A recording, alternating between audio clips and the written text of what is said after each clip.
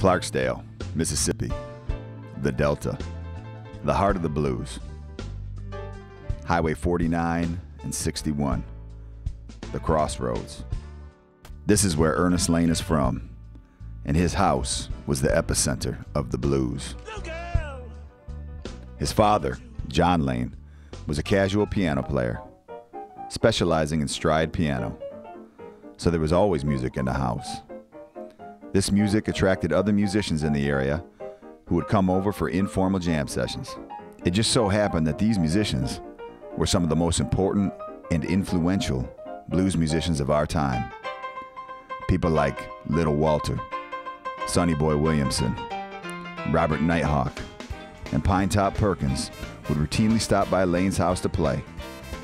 And as this was happening, a young Ernest Lane and his childhood friend Ike Turner would watch in awe and amazement. I used to watch my father and Pinetop. They used to sit up there and play that darn piano 2 or 3 days, man. Get them a gallon or 2 of that bootleg, that moonshine. Yeah, see, Pinetop could play that. My daddy played the hell of piano too, but he played, you know, like that ragtime stuff. Yeah, it takes me way back. These jam sessions provided plenty of inspiration for these two young men. Lane immediately took to the piano. So I learned how to play first.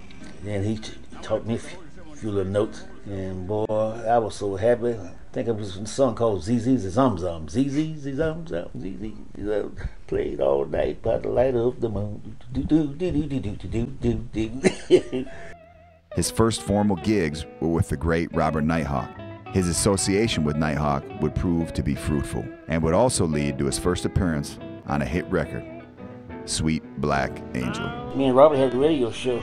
Every day we came on the air at 11:15 in Clarksdale, Mississippi. Well, we was advertising Mother's Best Flour.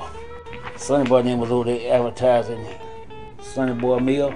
Called the show the King Biscuit. That's how I got my first starts playing. After I left Robert, was with Earl Hooker now. A guy from Drew, Mississippi called Kansas City Red. We all used to play with Red, and I used to play with Robert. So Robert, he really taught me how to play the blues. Robert Nighthawk did. All I knew how to do was play what was playing on the jukebox. I don't read no music. His band had some all-star musicians in it. Earl Hooker, and from James Brown fame, the great guitarist Jimmy Nolan. After years of touring, Lane found himself in St. Louis, back with his childhood friend Ike Turner and his band, the Kings of Rhythm. The Kings of Rhythm were the hottest band in St. Louis, with a residency at the Club Imperial every week. It was at this club where Lane witnessed the birth of a superstar. A young Annie Mae Bullock performed on a whim with the band one night, electrifying the crowd. Ike immediately saw her potential and formed a new band around her. He also suggested she change her name to Tina. The Ike and Tina Review was born. Lane recorded on all of Ike and Tina's early hits, including Everything Is Gonna Work Out Fine, I Idolize You, and one of their biggest hits ever, A Fool in Love.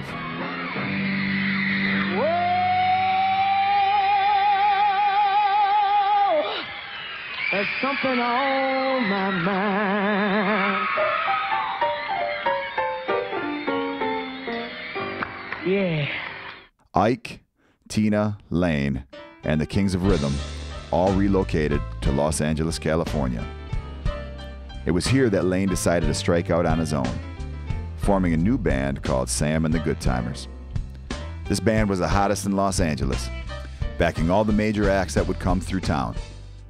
One of these acts that happened to see them perform was the pop group The Monkees. 66, and formed a group called Good Timers, and we pretty much had LA sewed up. Me, Sam, Nose, and Terry started the group. So I had a band right there. Started playing with the Monkees back in 69. The Monkees immediately recognized the potential of having such a great backing band and used the Good Timers for their hugely successful world tour in 1969. Since that time, Lane has stayed active in recording, with greats like Canned Heat, and B.B. King, just to name a few. He has also recorded several albums on his own. Lane's music is as deep as the Mississippi Delta, as rich as the culture he was born into. Ernest Lane, Mr. Goodbar, born with the blues. And he's here to tell you, the blues is back.